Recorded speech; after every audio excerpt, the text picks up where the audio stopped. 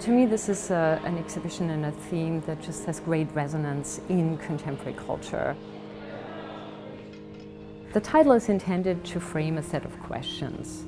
So figuring history is asking us to consider who's represented in history and the history of art, by whom and for whom. The entire issue of representation, it looks so simple, and yet it is layered and very complex. From the Colescott works all the way through to Mickalene's work, I mean, there's a level of just sheer power and beauty that seems to extend all the way through this time. When you have that thread of conversation, it's just really electric and fiery.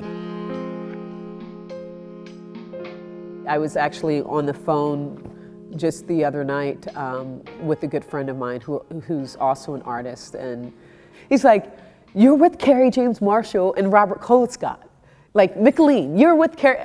And he kept saying it, and I'm like, oh shit, you're right, I am. This is great.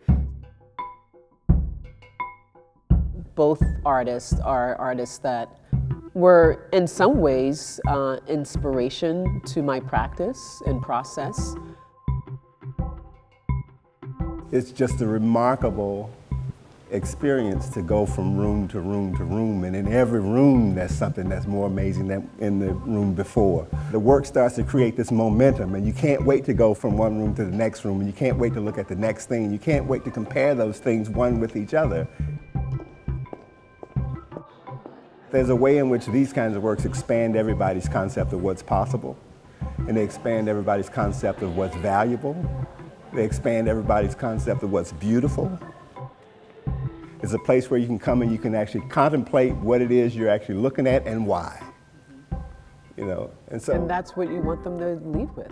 Yeah, that's what you want them to do. Yeah, when they're in here, you want them to do it. And then, in each of them, we're going to take something different.